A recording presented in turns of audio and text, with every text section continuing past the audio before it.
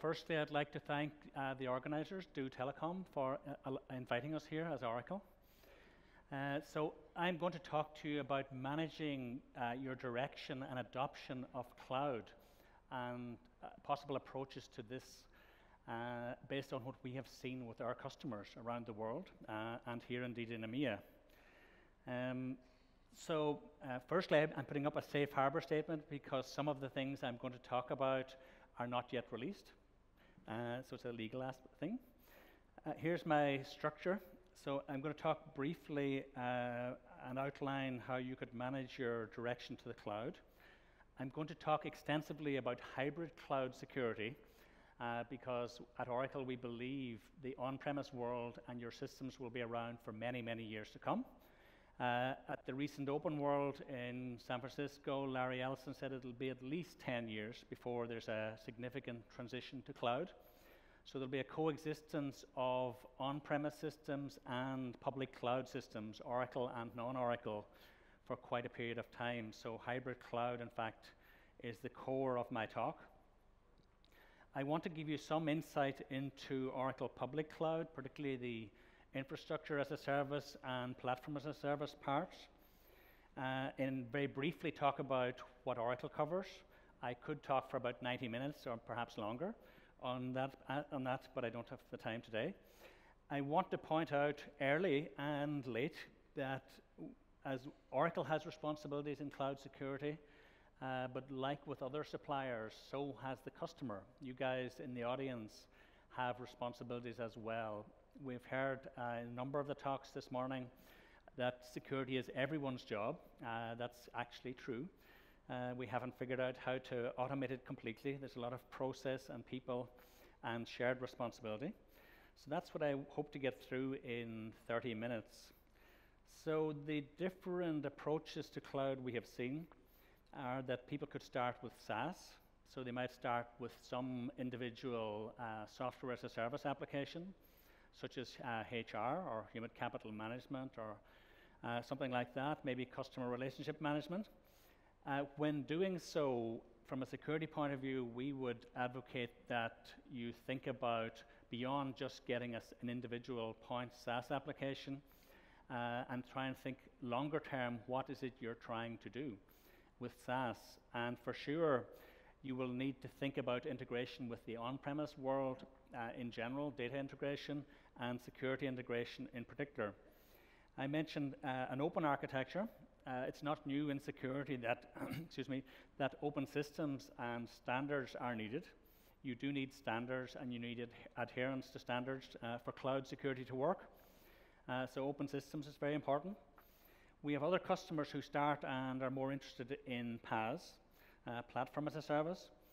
And they could be creating something new, some new digital application, as I mentioned in the last point, or they might be trying to move some existing workload onto PaaS, something that's using middleware and databases and exists already in the company. One example is we have customers trying to move over development and test activities. So they have a development group and testing department, and the way they dip their toe in the water, or maybe foot in the water, is to start with development and test rather than moving over production workloads. That's been going on for some years by now. And on the right-hand side, IaaS, infrastructure as a service, where basically you get a virtualized computer available to your internal IT department or line of business. There you could simply lift some existing application, and we'll have a big push on this in the coming years to lift something that exists already in the on-premise world, lift it as is into the IaaS world from the on-premise world. Keep the same IP addresses, keep the same security controls. It can be identical.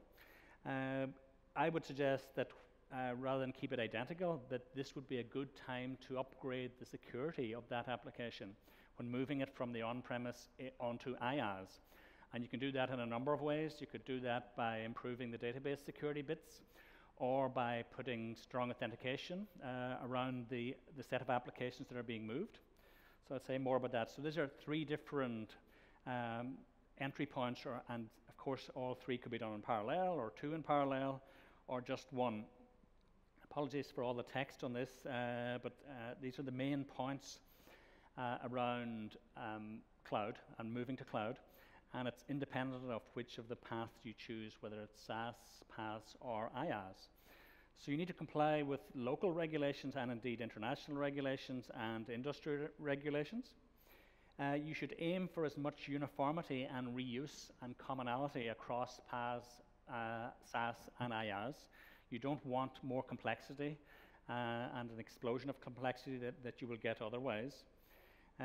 You do have to think about your existing on-premise environment, as I said at the beginning. So cloud services from Oracle and indeed from other organizations will increase in the coming years. That's the prediction all over the world for various reasons, cost reasons, efficiency reasons, security reasons. I indeed and others in Oracle would argue that cloud is more secure, can be more secure as we work together, but that requires us to do a good job and indeed you to do a good job as well. And I hope to outline some of that. My fourth bullet, this is an opportunity to improve the customer experience. So as we move to cloud, cloud's not the only thing that's happening. We have mobile as well. We have younger people with social networking, social networks type experience. So people expect a very good user experience when they're using systems. So that's an opportunity to think about that. And indeed, security can help with that to make things more intuitive and usable, and you only get prompted, for example, to add some strong authentication factor when required, depending on what you're using. A number of speakers have talked about the need for auditing and monitoring. We believe that's needed, and it's needed across the on-premise and cloud space. So ideally, you want an integrated view. Not super easy to arrange, but that's should be the goal. You want this holistic view of everything. You will need to put governance in place to handle continuous change. I think it was Governor Tom Ridge talked about change and that the world is dynamic. So in cloud, we talk about releasing new systems every month, maybe every week, upgrading systems. So IT environments are becoming much more dynamic. The security fraternity needs to become more dynamic, I would say, and perhaps less static as it has been, and be able to cope with continuous change. You need to be able to have the skills to review the security facilities and services being provided by companies like Oracle. And last and not least, you need to decide which security services you will use on-premise and which you will consider taking from a supplier like Oracle, or indeed IBM, or someone else. So would you trust security services coming from a cloud service provider? Would you like to have it inside your own organization? The advantages of getting it from some specialist company, and I see here are a managed security services provider, is you get the expertise, you get the know-how, you get the backup, you get support. And the disadvantage is you have to place trust in an outside organization. But I think that can be managed, and trust is possible, because the people supplying these services do need you to trust them and to do a good job. Otherwise, they could be in trouble. So lastly, hybrid cloud will dominate in the coming years. So that's a little bit of a lengthy introduction. So hybrid architecture, we have some security patterns we talk about when talking about hybrid cloud security to try and simplify this. And I'm suggesting that you should think about these patterns as a way to simplify complexity, to have simpler pictures rather than complex pictures. And we have 4 key areas we talk about to try and simplify this hybrid cloud security space. We talk about identity management. It's not new, it's been around for many years in the on-premise world. It's still relevant and very relevant for the cloud security space, except now it has to handle both worlds, on-premise and in the cloud, Oracle Cloud Services and non-Oracle Cloud Services. Another area referred to a number of times today, you need to have security monitoring and analytics, and I have more to say on that a little bit later. Of course, we need data security. We need to encrypt data. We need to make sure only the right people get access to data. That doesn't mean systems administrators and IT staff, so we have to think about privileged user management and segregation of duties. Of course, we have network security, of course, traditional network security like VPN, SSL, for example. And then we also have to think about API security, so application programming interfaces based on XML or nowadays on JSON need to be secured as well. So these are kind of broad brush things that need to be thought about in hybrid cloud security. So traditionally, and what we offer today, is that the identity and access management box in the bottom middle is on-premise. So today, if you get identity management from Oracle, it's on-premise, and that's very good. That same system can be used on-premise to manage on-premise applications and indeed Oracle cloud applications and non-Oracle cloud applications. There's a prediction from Gartner that identity and access management will stay on-premise for quite a while for many customers. However, there's also information from Gartner and others saying that identity management will also take up, increase in popularity as a cloud service. So in the near future, as in weeks rather than months, perhaps even next week, we will launch our identity cloud service.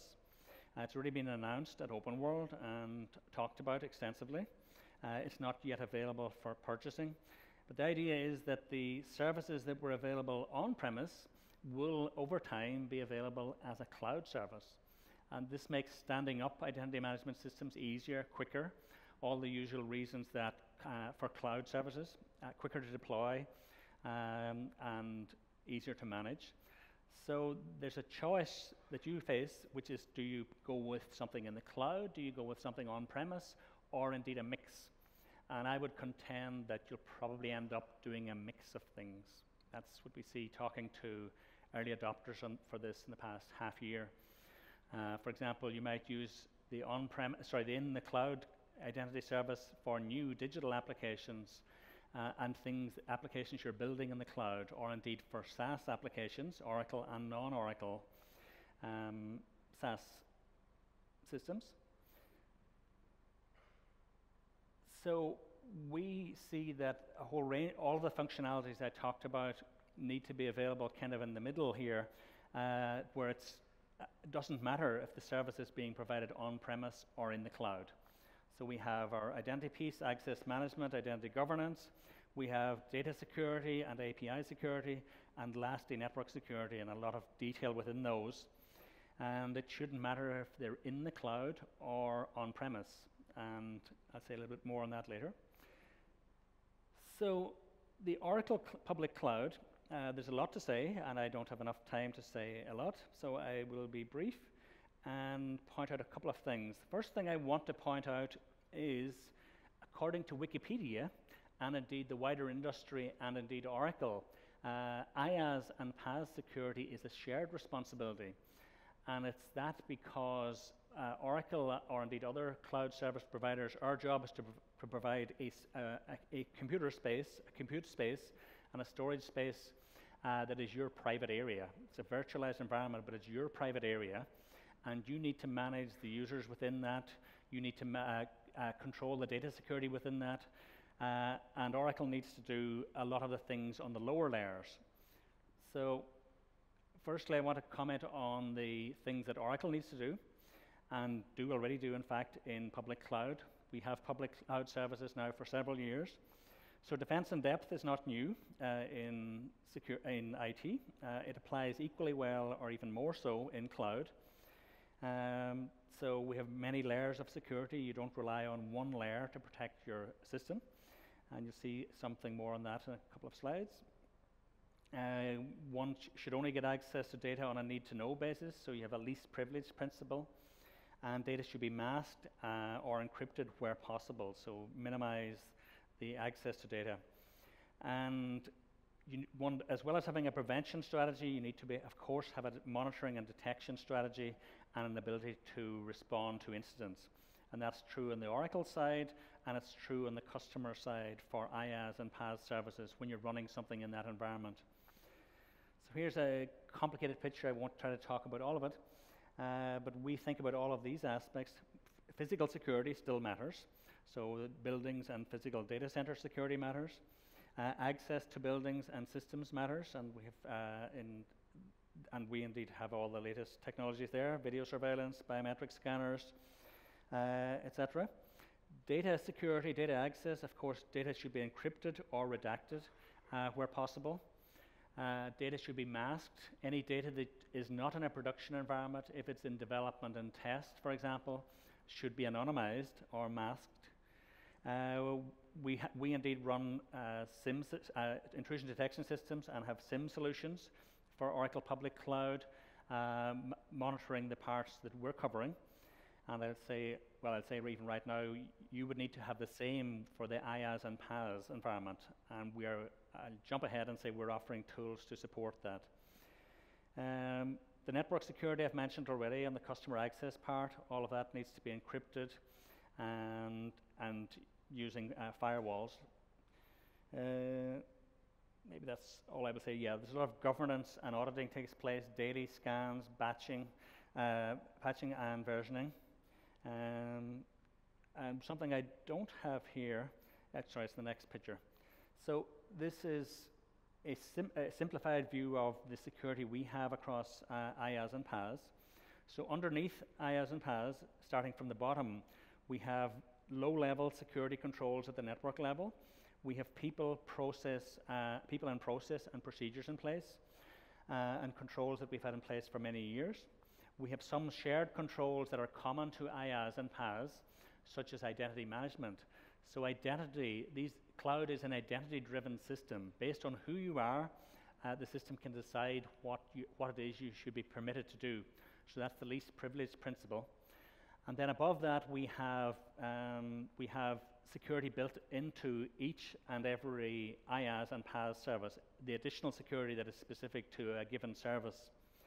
I want to mention on the right-hand side, number 2, your security does depend on having a secure development lifecycle. So Oracle has been developing software for approximately 30 years by now. So we have a secure development and testing process for developing and delivering all software, including cloud software. No one's software in the world is 100% perfect. No one knows how to do 100% security. That's one of the reasons we have defense in depth, multiple layers. But this is what the picture looks like for the security across IaaS and PaaS. So I want to say a few words about the part that the customer is responsible for. So it's not so popular to say the customer is responsible for things as well. But it turns out in IaaS and PaaS, the idea is we give you a private environment. We shouldn't come and interfere in that environment and see everything you're doing. We provide the environment, that's it. It becomes your apartment. You have the keys. What you do inside is your business. So we provide tools to help you secure that. But in fact, for IaaS and PaaS, a lot of the administration and security management has to be done on the customer side. Oh, yeah, I should say here a couple of words, something else. Yeah, we've published a white paper on this back in April. And this, if you get these slides, this white paper link is clickable. And it's quite a detailed white paper, 35 pages long, quite detailed. It's pretty technical, to be fair. And it's describing really the details that go in this model and the security within those 5 layers I outlined. So it's a public white paper. And there's a presentation to go with it. If you ever want to be presented to you, just ask, come back to myself. This is an approximation of responsibilities. In reality, the responsibilities are defined in contracts. So you'd have to see the Oracle contract for the details without being too legalistic here. So a lot of the security facilities that the customer needs to use are included in IaaS and PaaS. However, some of them are not included by default, but we are increasing the amount of security services we're providing for the customer piece. For the Oracle part that we're responsible for, I won't say absolutely everything is available today, but it's very, very well covered. And in fact, we in fact use a lot of the same tools and technologies for providing IaaS and PaaS to multiple customers as you would use to secure your individual IaaS and PaaS environment.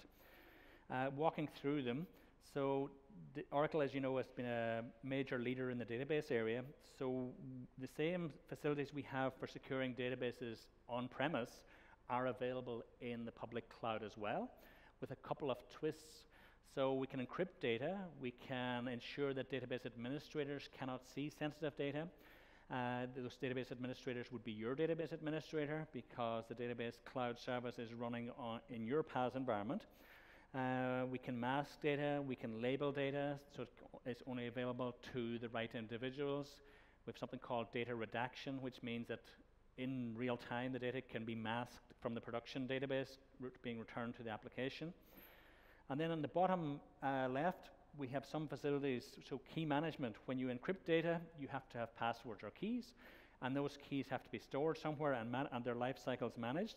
So we have something called Key Vault, and that is available on-premise for both managing the on-premise part and the in-the-cloud part, the keys that are required for your database. So we have a key management facility. Similarly, we have an auditing facility, and that's available on-premise to collect the audit records from databases into a single data warehouse and generate reports and alerts. That's nowadays extended to include the cloud world as well. So referring back to what I said earlier, we need visibility across the full hybrid space, so the on-premise and the cloud part. And then I mentioned Identity Cloud Service, announced at Open World, and I've said it's available. We're using it to provide, we'll be using it to control identities and access to all cloud services. Today, we're using its predecessor. The on-premise offering is in fact used as part of public cloud. But this is a new tool built from the ground up using microservices and the latest design ideas from cloud. We have something else. I mentioned protecting APIs. So we will soon, hopefully in some months, have an API platform cloud service. It was demonstrated at Open World, but it's not yet shipping. For protecting APIs within the IaaS and PaaS space. We just announced acquiring another company, Polera, again during Open World a couple of weeks ago, and its purpose is to act as a gateway within your on-premise world towards all cloud services. So it's an amalgamation of a lot of cloud services into a logical box that lives on-premise and acts as a gateway between your on-premise world and all of the cloud services out there to give you visibility into what your users are doing, and to make sure there's no shadow IT working in the background using services that they shouldn't be, and making sure that people who no longer need to access to cloud services don't have access any longer. The tooling supports things like federation as well. So quite a bit in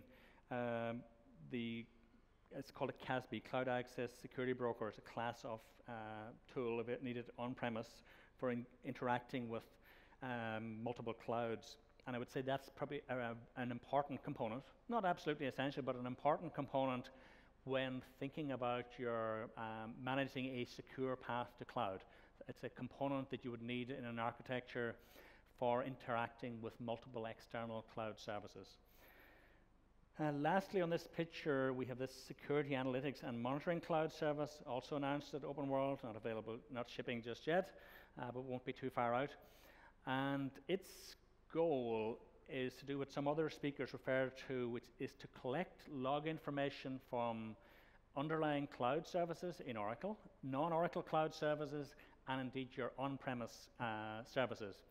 And it's working primarily by collecting log information, and it's got machine learning and AI techniques built in there. It's built on a big data repository, so you have a data lake, and then we do these log analytics and have machine learning algorithms that are aiming to find the needle in the haystack, to surface the issues that are problems. So it's tracking, it's a new style for security analytics, which is tracking the user or indeed the entity behavior. So you're watching what a given user is doing right throughout their journey around a system.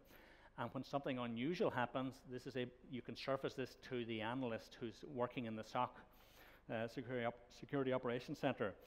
So that's a very interesting piece of tooling. Some other speakers referred to the shortage of cybersecurity skills. That's absolutely correct.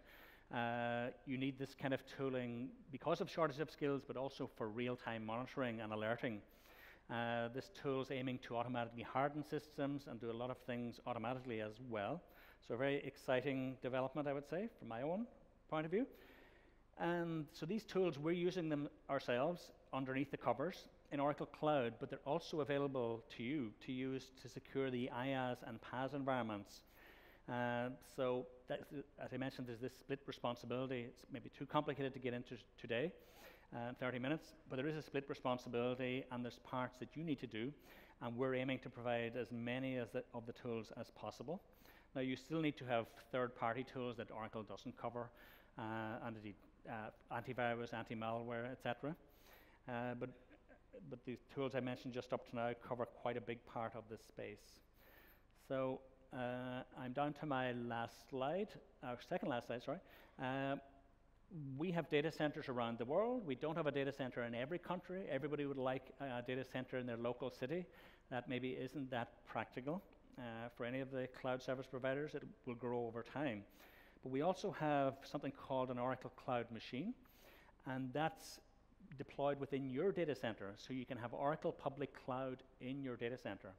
It's a mirror image, or identical to what's in Oracle Public Cloud. It just happens to be sitting on a machine in your data center, your carpet tiles, your air conditioning, rather than ours. And that helps with latency. It helps to address data residency issues, where some companies or some organizations, very often governments, like to have data within their own jurisdiction, or even within their own server room, so their data centers.